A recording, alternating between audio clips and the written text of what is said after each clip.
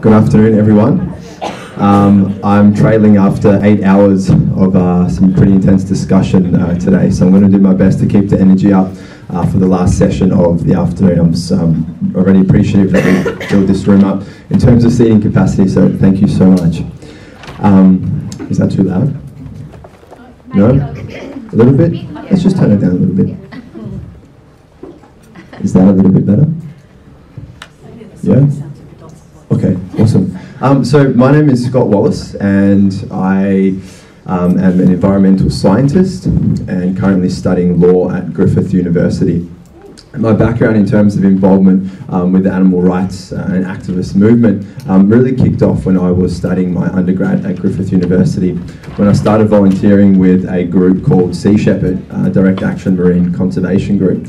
So I've been a part of Sea Shepherd as a volunteer for about 7 years now, and I recently was involved in Operation Reef Defence as the campaign leader aboard the Steve Irwin for about a month. And what I want to do today is essentially give you a bit of a shotgun of information, a whole bunch of different perspectives, some factual content, and also some of the more theoretical content, with the aim to cover a bit of the science, a bit of the animal agriculture stuff, a bit of the law, and some of the behavioural change and education side of things. I have worked for a university in Queensland for about 4 years now as an educator, focusing on the natural environment, scientists, biology, ecology, and that sort of stuff. So, I think people are here to get a different perspective, to find out more tips, tricks in terms of advocacy, and how can we do a better job. And why? Give it a second, I think it comes good. Magic. No. Just gonna fiddle around with a little remote.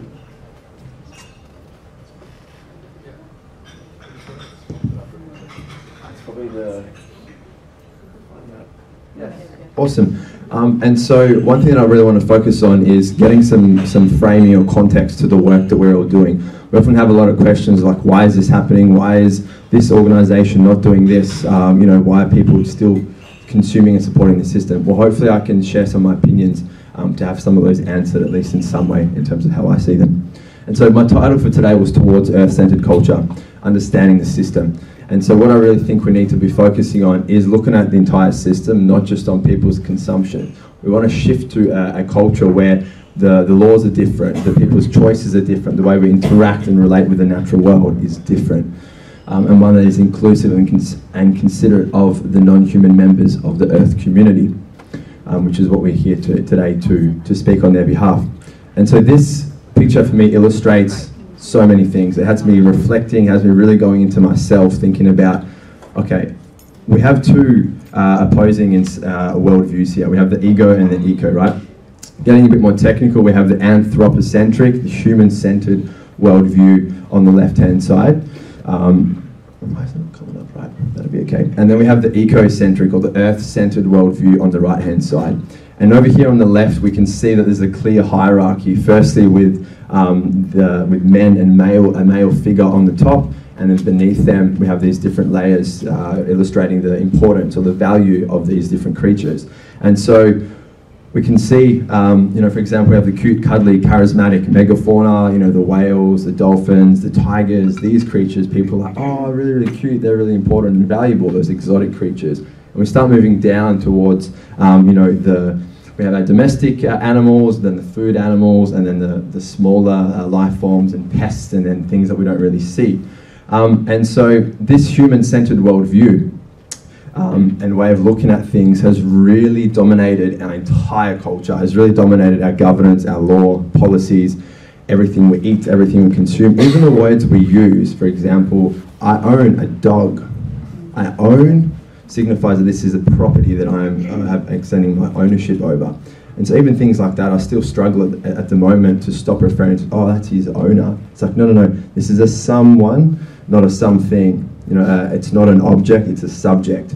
And so this human-centered worldview has really been operating on the underside of all of our societies, and it's so deeply entrenched within our society and our culture that we don't even realise that this is what's underlying a lot of the environmental harms and the disconnect that we have as humans to this planet and ourselves. And so picking apart this human-centered worldview, we do see that human superiority. We do see these arbitrary hierarchies and speciesism present, where we are discriminating against particular animals based off their membership to a particular species. And so this is something that for me, why is that not happening? Does anyone know a quick solution to fix that? Anyway, that's right. So something for me which has really enforced this was studying environmental science, looking at the conservation status or the value of a particular creature. We didn't talk about generally the life for these animals to exist and thrive. It was, this is an animal, this is its classification based off the numbers left in the environment which we have decimated, therefore it has this status. It's then worthy of more protection, more concern, some would say more moral significance than other animals. So I've experienced this firsthand and started to question these things through my studies and coming out the other side. So we have non-human animals as property. This is one of the most profound things. If we can shift that in terms of animals, then we are seriously moving in the right direction. As I said, this worldview, these beliefs and ideologies have been institutionalized. They are everywhere and more than we realize. And so what we have this human-centeredness, and this is a illustration taken off Dr. Melanie Joy's TED Talk on carnism, why we eat particular animals. And so this human-centered worldview has persevered within our educational institutions. We heard this morning from Sarah from Voiceless that the animal ag industry have particular content they are feeding into schools in order to increase consumption of animal products. So they're influencing so much more than we realise. Obviously we have the law, which I'm going to touch about, and I believe the law upholds and maintains these systems of exploitation that we are so passionate about fighting against and really shining a light on. Again, religion, we have the old archaic beliefs that humans have dominion over all members of the earth community. This stuff needs to be challenged. Finance, government, you name it, it's all have had this human-centered worldview. And as a result of this human-centered worldview, this is what we are seeing.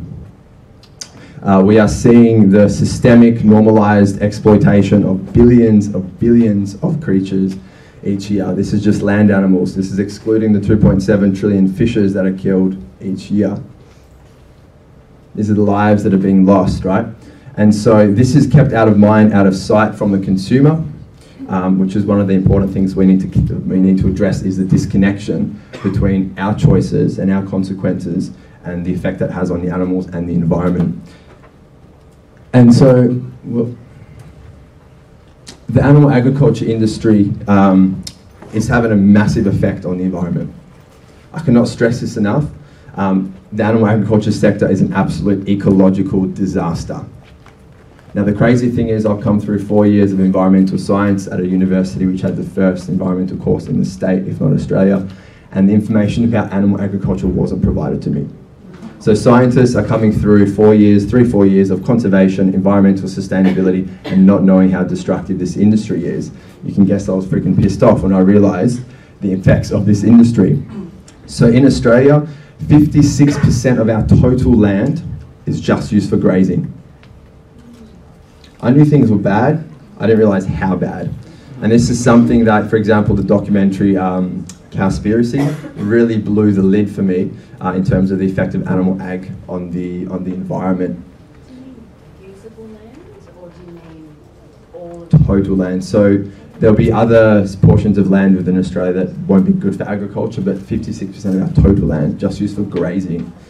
Whereas, 3 or 4% of our total land in Australia is used to grow all the plant foods for human consumption.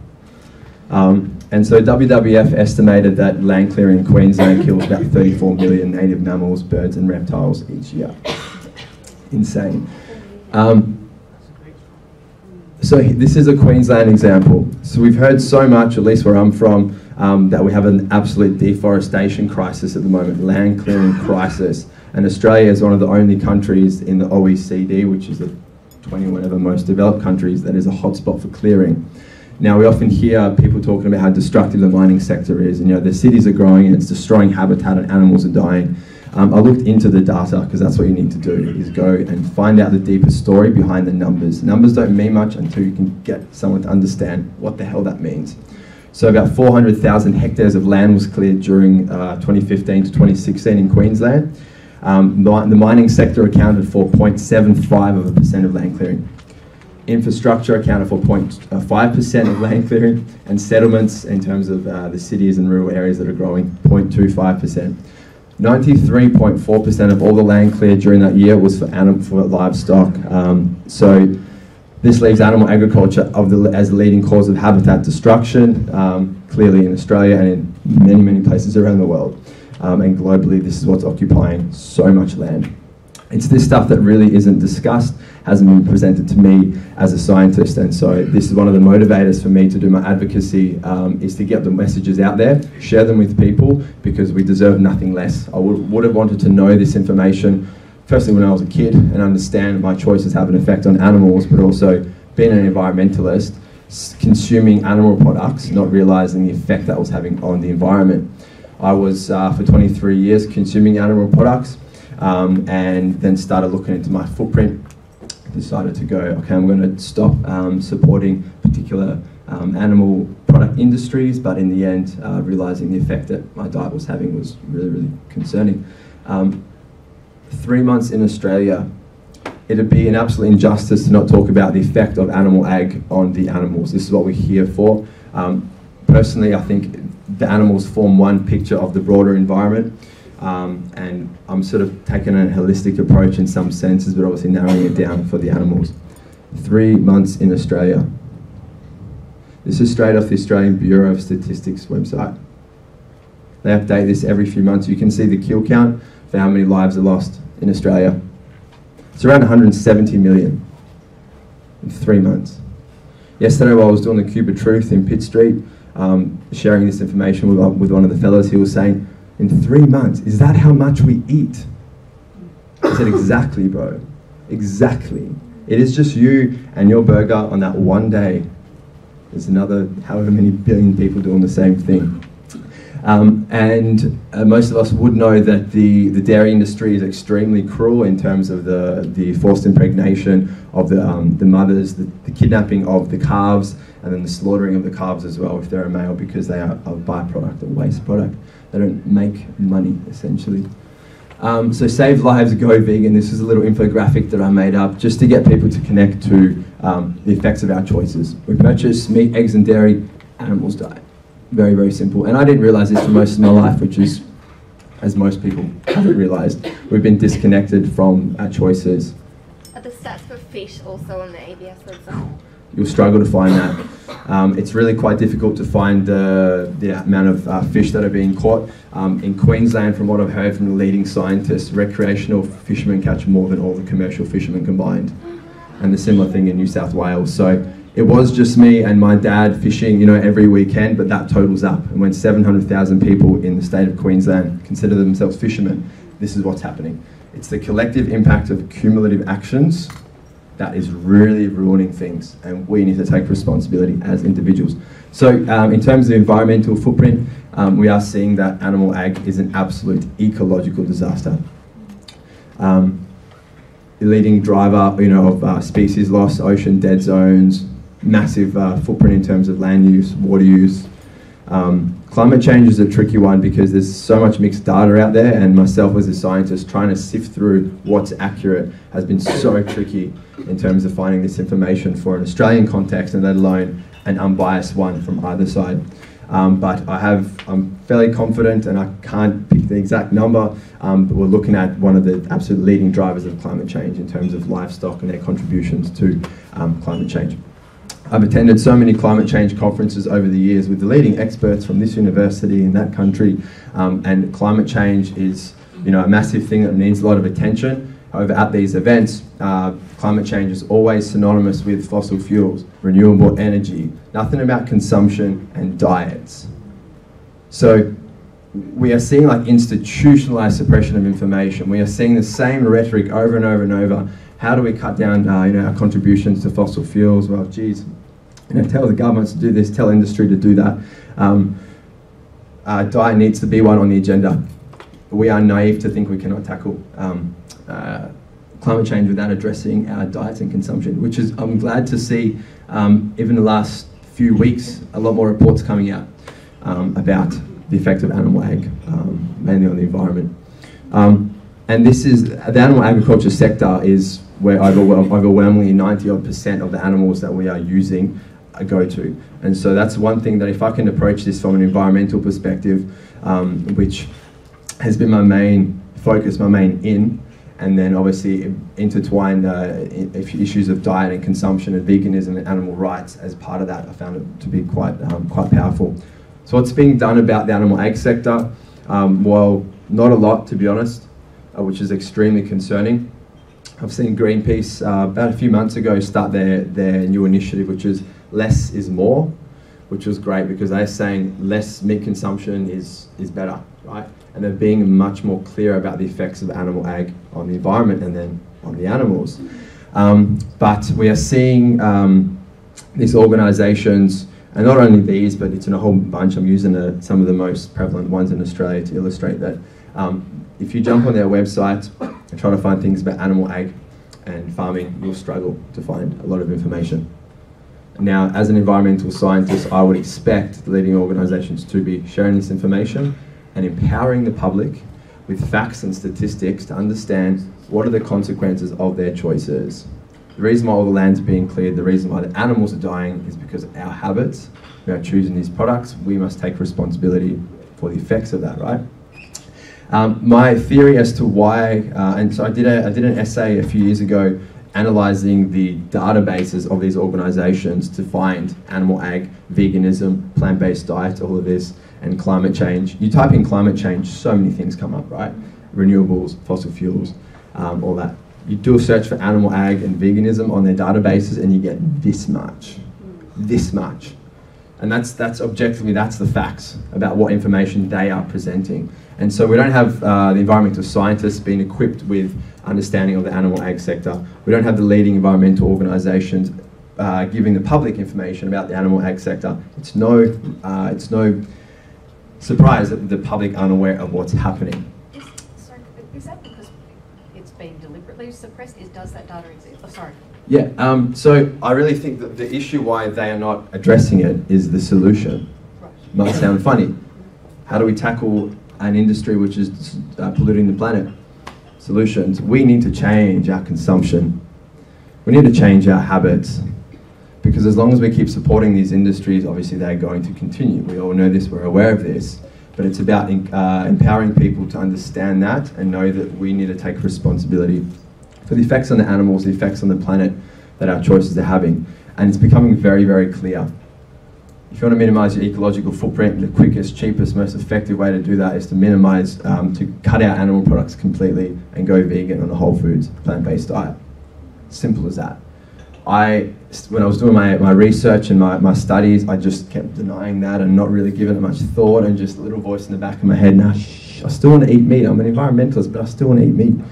I'm a marine conservationist, but I still want to slaughter fish because they taste good, you know? So I've gone through my own transformation of culture as an individual, which is what I think everyone needs to be doing. We've all gone through that at some point. It's an ongoing, you know, this never-ending process. And so the cultural aspect of you know, the animal rights movement and our consumption and ecological sustainability, how we see the natural world and what we eat and what we consume obviously forms a massive part of that. Now these organisations are dependent on a lot of funding, and so if they are telling people, this is the sector, if you want to address it, you need to go vegan, then people might get their backs up, they might be a bit more resistant to change because it's going to challenge them in a fairly big way. It's much easier for me to sign a petition to stop mining and show my dissent against the fossil fuel sector than it was to change my diet, because that's something I actually need to do. So it's all about taking responsibility, right? And if they can keep funding coming through and keep people feeling cushy, and yes, you've donated to this and we've had a win, tap on the back, keep donating, then why would they change what they do? Why would they change the recipe if they're still getting funding? I'm not knocking their efforts. I'm saying they've, you know, these big organisations have had a massively, profoundly positive effect in terms of environmental campaigns, massive. But this one needs to be addressed, like absolutely paramount.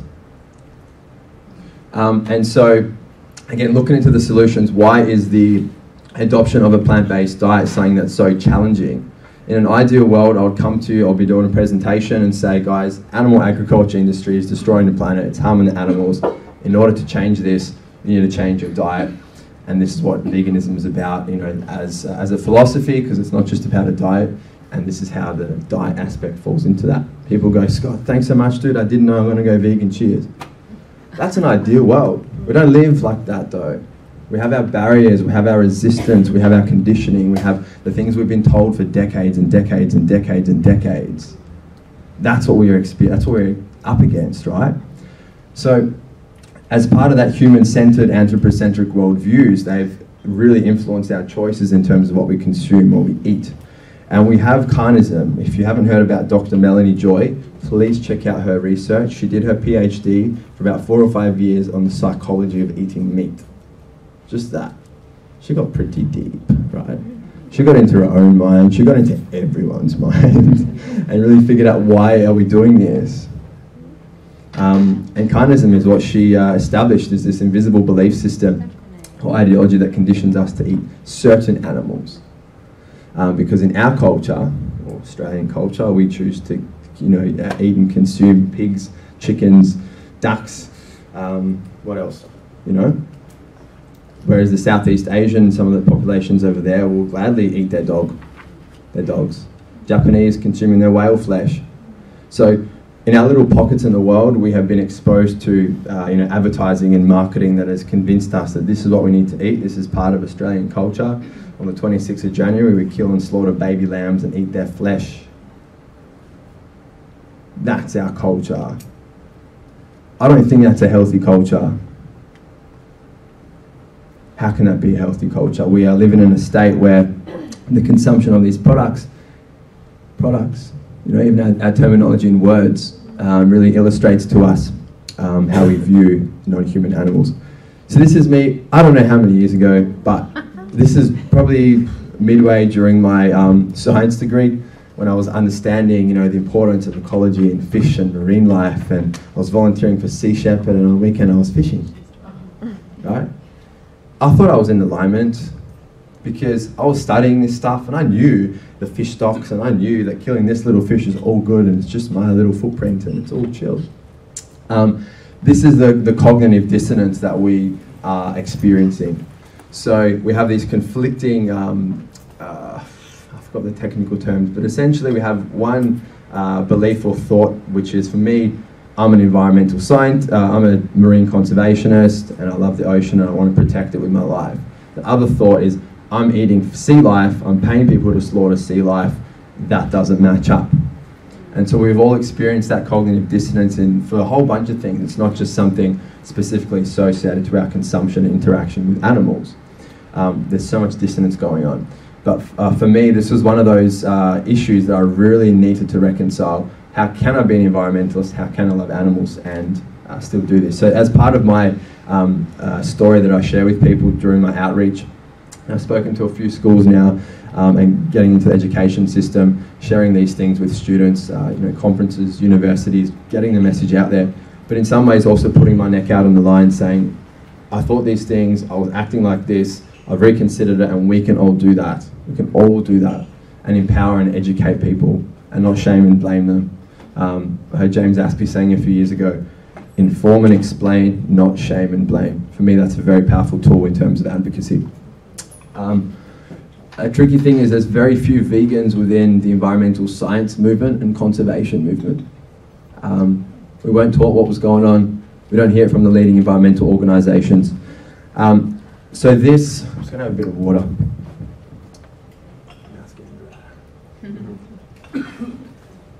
So back to this human-centeredness, back to how we interact with the natural world and the role that the law has in that. So, firstly, just because something is legal doesn't make it morally acceptable. Simple as that. It's, you know, it's an intuitive thing that we know. Just because this is happening and it's legal, we need to question everything. Everything. And so, under this, because animals are considered property under our Western legal system, they are considered an object, you know, for the purposes of the Sales of Goods Act, for the Australian Consumer Law. Animals are all considered property. They're subject to, being commodified. And this property status of animals is something that really underpins their exploitation and continued exploitation, because they have a price on their head. They're a something, they're an object. And so from that property status, we move into, okay, well, animals are property, they're for us to be used, and we want to keep these systems of exploitation going. So, well, we want people to also continue to purchase our products, and therefore we need to be appealing to people's consciences in terms of how the animals are treated. Now, we're operating on the welfare model, the welfarist paradigm, and there's a massive distinction between animal rights and animal welfare. Now, people have their opinions in terms of the incrementalist approach to advocating for animal rights, whether they advocate for, moving from cage-free to, or cage to cage-free. I'm an abolitionist. I believe that we need to be taking assertive action to abolish the property status of animals and all forms of animal exploitation. Some people can do that very quickly in terms of their choices. Some other people take a different route. However, this welfarist paradigm, you can see here, it's the five Fs. And so we have the freedom from hunger or thirst, discomfort, pain, injury, disease, normal behaviour, fear and stress. What's a right that's not listed on this list? A right to life. Exactly. And a right to life. And so under our systems, under our current systems of governance and law and policy, we don't grant animals a right to life. We grant them a right to be used and exploited in a humane manner and subject to being property. If you haven't checked out Dominion, you can check it out and really see that the animals in the animal ag sector are not being granted even these rights a lot of the time. And so just highlighting that difference between the rights and the welfarist paradigm. The welfare paradigm is the dominant paradigm that underpins our current legal system. So the law isn't concerned about animal rights, it's concerned about regulating our use and exploitation of animals. So I'm just going to go through, please bear with me for these few slides, I'm just going to go through some of the legislation from Queensland. And just check out the legislation in your own time, have a read, and it does get a bit intuitive at times, but a lot of it's so confusing. I didn't start studying law to become a lawyer. I wanted to understand how these things operate. How does our system work? And I don't want to be restricted in terms of my action because I don't understand what's going on or what I can and can't do. I want to be empowered. So the purposes of this act, this is the Animal Care and Protection Act in Queensland. I've highlighted there, this is the purpose of this act, is to do the following. A, the first purpose, promote the responsible care and use of animals. That's the first purpose of our leading animal protection legislation, is to promote the use of animals. So how is that ever going to be, considering the rights of animals and their life if this law is to uphold these systems of exploitation? It's written there, black and white, again based off that welfarist paradigm. And to achieve a reasonable balance between the welfare of animals and the interests of persons whose livelihood is dependent on the animals. So it seems very fair. We balance the interests of animals with people who exploit them and use them. Whose voice is going to be louder? The animals or the people whose livelihoods are dependent on them? Again, back to this human-centered worldview, it's the interests of the industry who are going to be outweighed. So we're going to outweigh the voice of the animals. Now, 3C says to protect animals from unjustifiable, unnecessary, or unreasonable pain. That looks great. That looks great. Unjustifiable, unnecessary, unreasonable pain. Awesome. Yeah, this act is just looking after the animals left, right, and centre. I thought it was. And we know that what happens in the animal farming sector is far from, cushy and comfortable and nice. So there's provisions here for animal cruelty. So it says a person must not be cruel to an animal. And the maximum penalty for this offence is $261,000. When have we ever heard of someone being charged for a cruelty offence and they've been given the maximum penalty? Ever. If you have, please let me know, because that's rare. We often receive